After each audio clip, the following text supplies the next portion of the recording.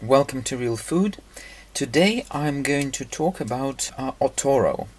Otoro is a very special cut of tuna fish. This is Otoro steak you've got in front of me. It is frozen.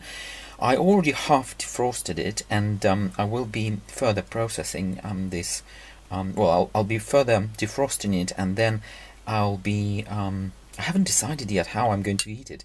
Quite often, it's usually eaten raw, or with very light heat processing. But before we go there, I would like to tell you what Otoro actually is. As you can see, it's a very fatty piece of tuna. You would never see this kind of fat deposit in your conventional tuna in your supermarket, because this fatty cut, it comes from the belly of tuna, and it's considered one of the best, most highly prized pieces of tuna. And the reason why it is so is exactly because of these fat deposits. And the meat itself, as you can see, there are lots of sections filled with this fat. Not only this fat makes tuna meat very, very delicate and it literally melts in your mouth, but it is also incredibly healthy, because as you can imagine, this is your fish oil, fish fats that are incredibly beneficial for you. I discovered Otoro accidentally when I first tried it in a Japanese restaurant, and I can honestly say, after trying this cut, I find normal tuna, normal cut, very difficult to eat. I mean, I can eat it, it's nice, but in comparison, this is like, it melts in your mouth. And normal tuna, as you know, it's quite meaty, it can be quite hard, depending on how you cook it. So there you go. But today what I'm going to do, I'm going to cut a small piece here. What I will do, I'll actually... probably here, and I will put the rest in the fridge, probably half of this, something like this. It is still frozen. I just want to keep the other half in the fridge, so that because I'm only going to use half, I don't want to eat. This steak is quite large, so I bought it in one of the London's fine food suppliers. I think it's called Fine Foods. I don't know if they're actually based in London. They might be. So here's what it looks like in the intersection. So you can see there's a lot of fat in there. There's a lot of layers and layers of fat, and that's what makes it so valuable. So typically, if you order Otoro, not every Japanese restaurant will even have it, because it is so rare. Well, not rare, I mean, you can get hold of it, but it is quite expensive. And in some Japanese even restaurants in London here, they don't have it in stock. So there are some other restaurants where you have to ask them to order it for you, and they will have it. But there are selected restaurants, Japanese restaurants in London, where you can pop in and they will most likely have it in stock. So what I'm going to do, I'm going to cut it very, very gently, because what I want to do, I want to continue my defrosting process, but I want to speed it up a little. So it's still frozen, but you can see how lovely this this fish really is, because there's so much fat in it. Look, so it's very easy to cut it. So still frozen, but it's ever so tender.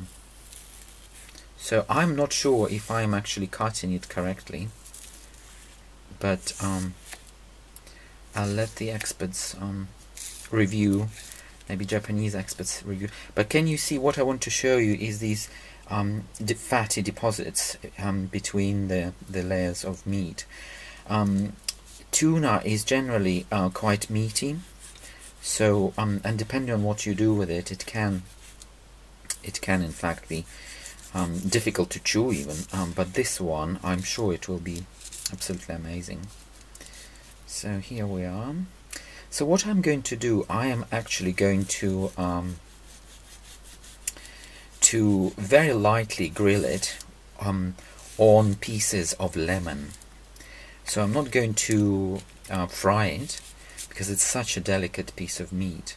I'm already damaging it here a little bit, but I wanted to basically speed up my defrosting process. And to be honest, I'm not doing it right, because from what I read, you have to defrost it in by putting this steak into a container with ice cubes, and this is simply to ensure that your defrosting process becomes very gentle, and the texture, the delicate texture of this fish is not damaged in any way by this process.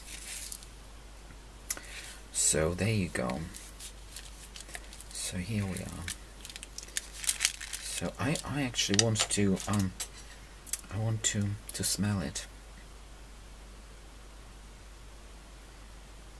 Yeah, it's got just delicate meaty, fresh meaty smell.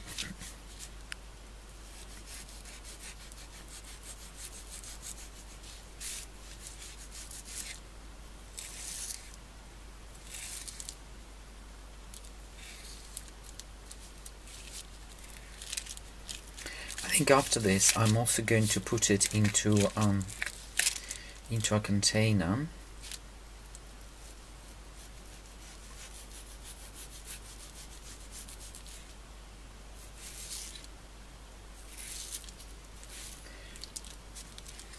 Okay.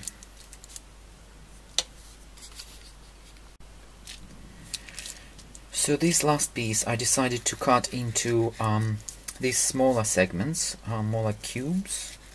I think this will work just as fine, because it would be difficult to cut this last piece any other way. So and now I think I'm now ready to gently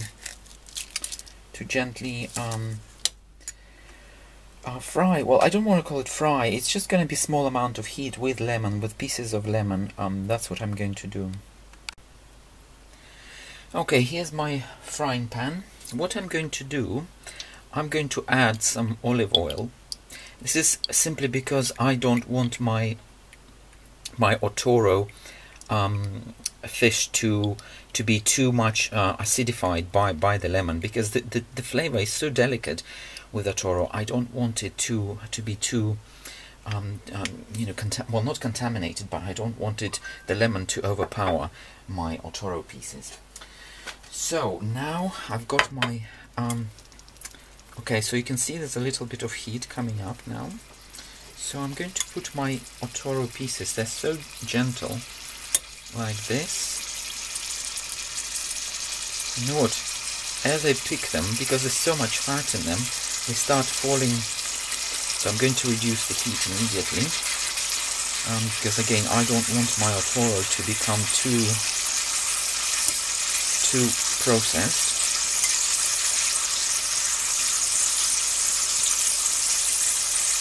So this is what I'm going to do. Very gentle. Okay, my lens is now getting steamed. Okay, well, let me change that.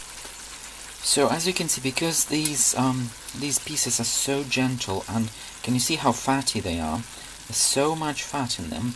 They really don't need huge amount of cooking or processing. In most cases, they can be eaten raw. In fact, if it's really fresh, I would eat it raw myself. But because it has been frozen and I kept it in my freezer for several months, really, I just wanted to make sure that the surface, the outer surface, has a little bit of cooking and processing. Because the outer surface would be exposed to oxygen and it might have some small amount of oxidation. But I think it's now ready. So you can see how beautiful these colors are. There are even rainbows, because there's so much fat in there. You can see these slightly rainbow layers in there. So I think this is pretty much it. And then with a little bit of soy sauce, but only a touch. And anything else you might like, just to add additional flavor. But even like this, it will be absolutely fantastic. So let me I will now transfer these into a separate plate.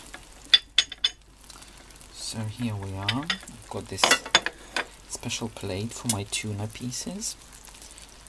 Ta-da! So it goes here.